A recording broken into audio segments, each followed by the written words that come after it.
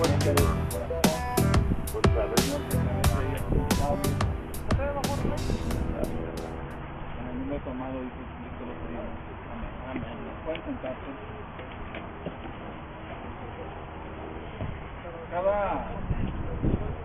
Cada época y cada lugar y cada civilización en el mundo se ha hecho una pregunta: ¿de dónde venimos y hacia dónde vamos? Los griegos filósofos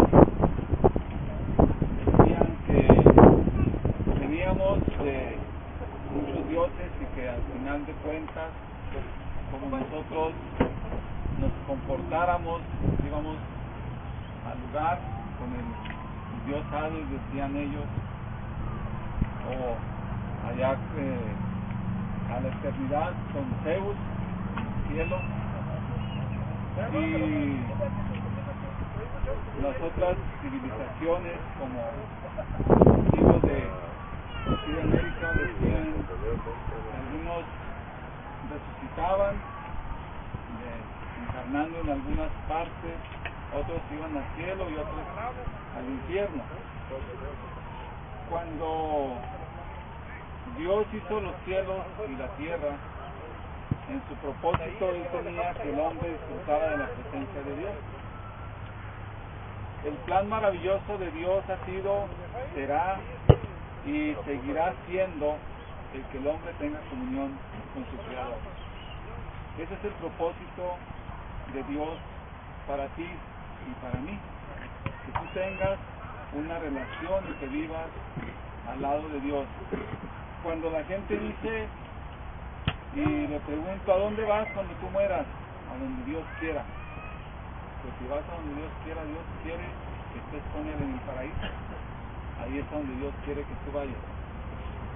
Cuando por ahí algunos de los líderes de la religión de aquel entonces que estaban con el Señor Jesucristo preguntaban cómo era el ir hacia Dios, y decía, así como el aire no sabemos de dónde viene ni a dónde va, así es la obra de Dios en tu vida. ¿Cómo sucede, cómo acontece de que tú te acerques a Dios? Solo Dios lo puede hacer, porque Él es el que hizo todo. Y lo hizo todo para que tú y yo disfrutemos de esta vida.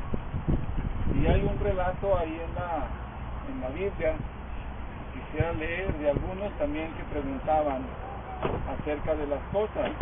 Y dice que los discípulos de Juan le dieron las nuevas de todas estas cosas. Y llamó Juan a 2 de sus discípulos y los envió a Jesús para preguntarle, ¿eres tú el que había de venir o esperaremos a otro? Cuando pues los hombres vieron a él, dijeron, Juan el Bautista nos ha enviado a ti para preguntarte, ¿eres tú el que había de venir o esperamos a otro? Desde una hora sanamos muchas enfermedades, plagas, espíritus malos, y a muchos ciegos les dio la vista. Y dice, os digo que entre los que han nacido de mujer no hay mayor profeta que Juan el Bautista, pero el más pequeño en el reino de Dios es mayor que él. Y todo el pueblo y los publicanos, cuando lo oyeron, justificaron a Dios bautizándose con el bautizo de Juan. Y una de las cosas que Juan quería saber, Juan era primo del Señor Jesucristo en carne. Y cuando Juan empieza a tener problemas en su vida y es encarcelado, Juan no esperaba que lo encarcelaran, él esperaba irse con Dios a los cielos sin ningún problema. Pero fue encarcelado y entonces surge la duda, ¿realmente este hombre que está aquí, que se dice Jesús, quién es realmente? Y en esta mañana pues preguntamos, ¿quién es realmente Jesús para ti en tu vida? ¿Le has preguntado como aquellos hombres que fueron y le dijeron, ¿eres tú el que había de venir o esperamos a otro? ¿Eres tú el que me puede dar vida eterna o puede ser otro? ¿Eres tú el que murió por mí en la cruz para que yo tenga vida eterna? ¿Eres tú el que me abre la puerta para ir al cielo? ¿Quién es Jesús para ti en esta mañana? En esta mañana la pregunta de Dios para tu vida es: ¿quién es el Señor Jesucristo? ¿Alguien, un personaje histórico que vino, quiso convencer a la gente de que Él era el enviado de Dios? ¿O alguien que vino a poner una religión y que después de haberla puesto se fue? ¿O alguien que vino, como dicen muchos, a enseñarnos de qué manera vivir?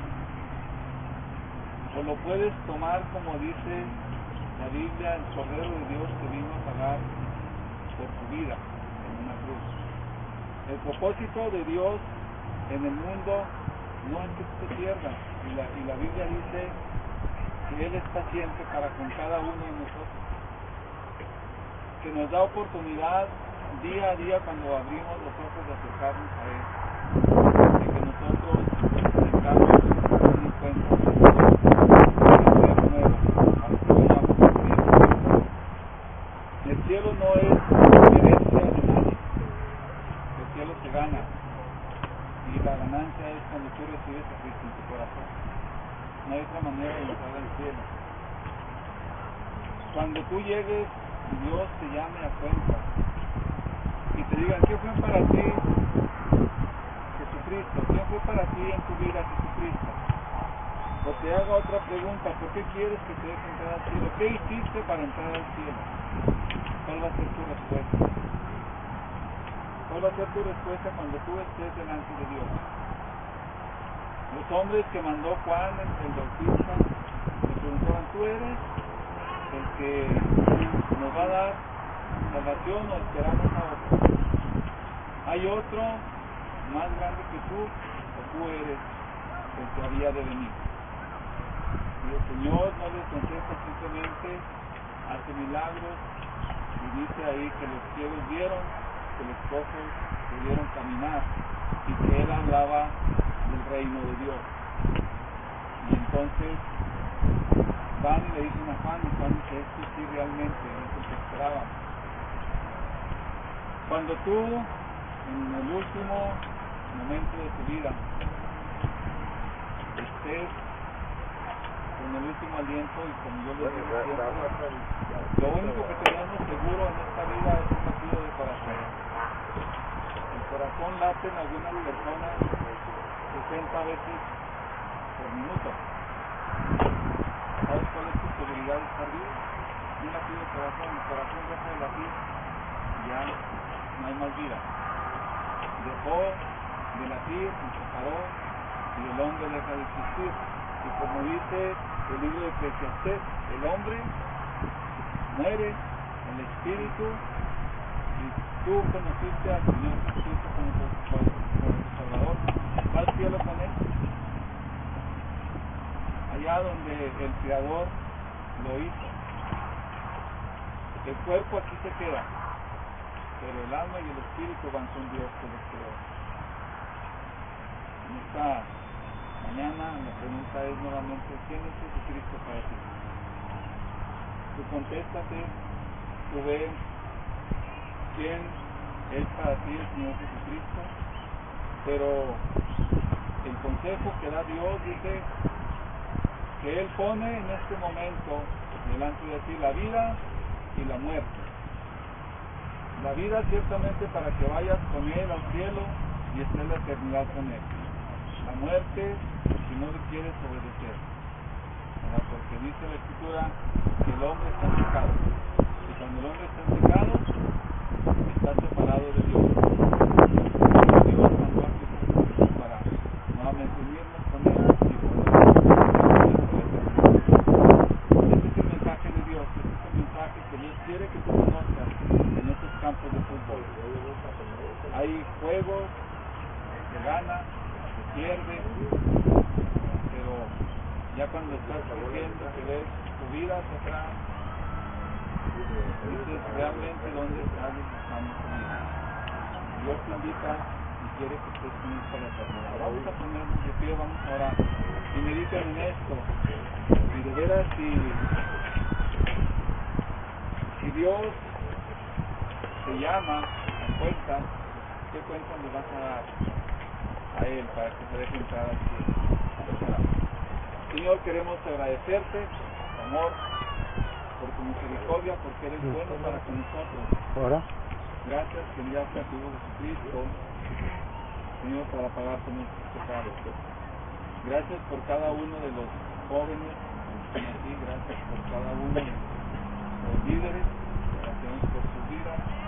Señor, que se siga cobrando y aquí cada uno se conozca, que siga cobrando